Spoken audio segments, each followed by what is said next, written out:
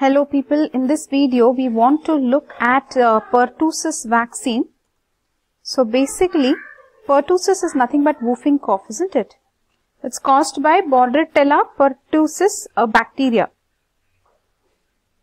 So here we are more concerned about the vaccine, guys, not about anything else, okay? So pertussis is whooping cough, and it can have a lot of complications like otitis media, pneumonia, right, convulsions, rupture of diaphragm, I'm guessing because of all the coughing, violent cough, isn't it? Then it can flare up pre-existing dormant tuberculous focus. Then malnutrition can occur. Lot of things can occur, okay? Epistaxis, that is nosebleed, conjunctival hemorrhage, cerebral hemorrhage, okay, that looks scary, isn't it? As this is a bacteria caused disease, there are antibiotics to treat it in the earlier stage. So what is the vaccine? Pertussis vaccine. So basically, if you see the national immunization schedule, whatever you're seeing here as pentavalent, right? This is the containing DPT right? That is diphtheria, pertussis, tetanus, hepatitis B, HIV, that is Haemophilus influenza B. So P here is the pertussis, okay? So you have pentavalent. Here DPT booster is there, right? There are two boosters, DPT booster 1 and DPT booster 2. So totally that person will get 5 doses of pertussis vaccine, isn't it? So basically pertussis, so earlier we used to have DPT, that is nothing but whole cell component of pertussis. Now that's something DAPT, acellular component of pertussis. Let's understand this, okay? So this is active immunization. Active immunization means we are going to inject the toxoid, etc., so that the body will make its own antibodies, isn't it? So when and all is DPT given, or pentavalent, all you can say the same thing, 6 weeks, 10 weeks, 14 weeks. Booster around 1 year, after 1 year, after 1 year, 5 year, okay, like that you can remember something. So 6, 10, 14 you remember. Basically we are discussing here DPT, now it's actually pentavalent. So the pertussis toxoid, whatever this P part is there, right, it will potentiate the effect of diphtheria toxoid. So it is actually improving the effect of the diphtheria vaccine, okay? So pertussis combined with diphtheria, tetanus and all that. Like we told you, the whole cell and acellular vaccines are available, okay? Then there is some Tdap booster. So how is this vaccine stored? It is in the middle compartment of, okay? So 2 to 8 degrees only, right? All vaccines 2 to 8 degrees centigrade. The dose is 0.25 to 0.5 ml. Most of the vaccines will be 0.5 ml. You can just remember standard. How is it given? Intramuscular route. The route of administration is intramuscular. In infants, it is given on the anterolateral aspect of thigh. Okay. Contraindications to whom this vaccine should not be given: if they have had a severe reaction earlier and if they have progressive neurologic disease. Adverse reactions of diphtheria, pertussis, tetanus vaccine. Just remember, if they ask pertussis, you'll have to write this only. Adverse reactions, if they ask: fever, febrile convulsions, painful local swelling.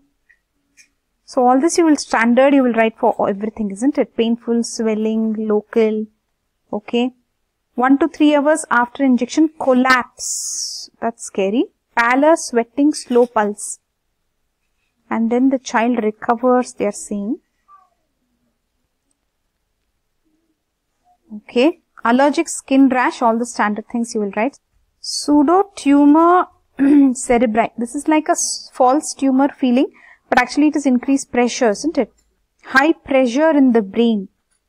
Encephalitis, inflammation of brain. Look at this last one. Provocation or activation of polio during an epidemic of the disease. What is this activation of polio? Interesting.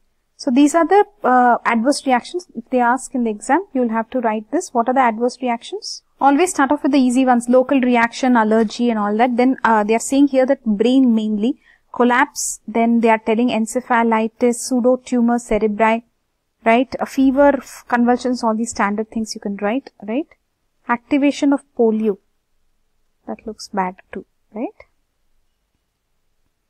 So these are the adverse reactions. So basically in this video we wanted to look at pertussis vaccine, that is vaccine against whooping cough.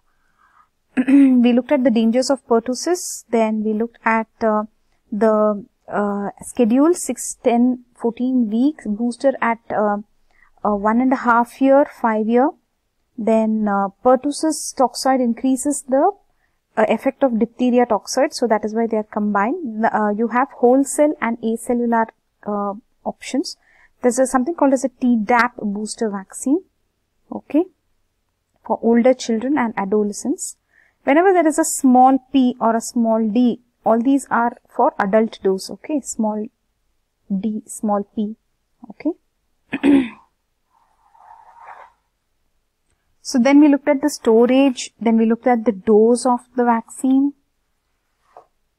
the route of administration, contraindications we saw, and adverse reactions also we have seen, okay. So that's all about pertussis vaccine. Bye bye. People, just let us understand this whole cell versus acellular.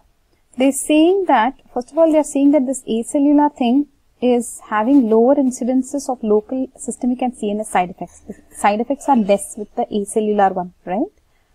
Though they like it, right?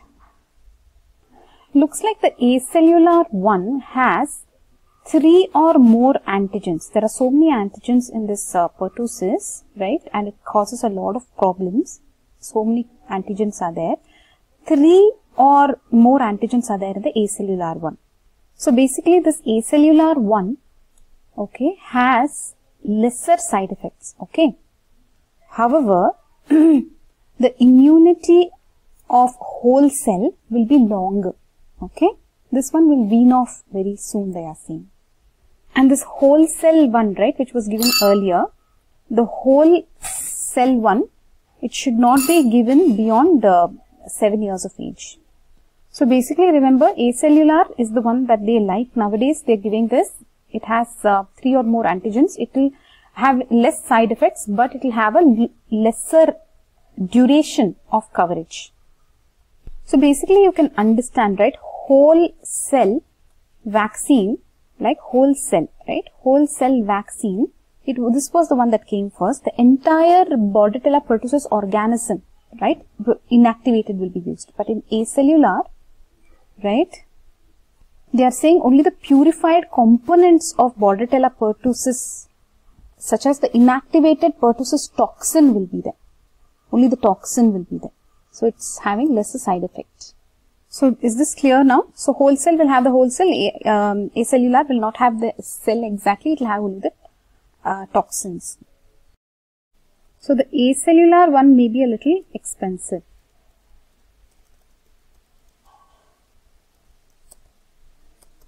Okay. So what did you learn?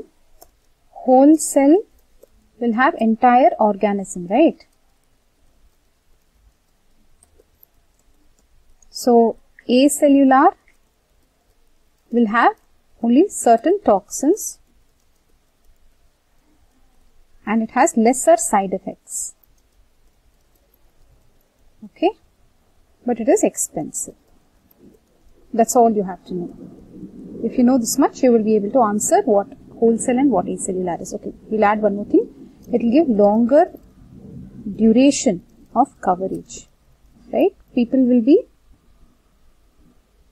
covered for many years, unlike acellular. Just remember, the booster is actually TDAP, right? So it is acellular. The booster will be acellular.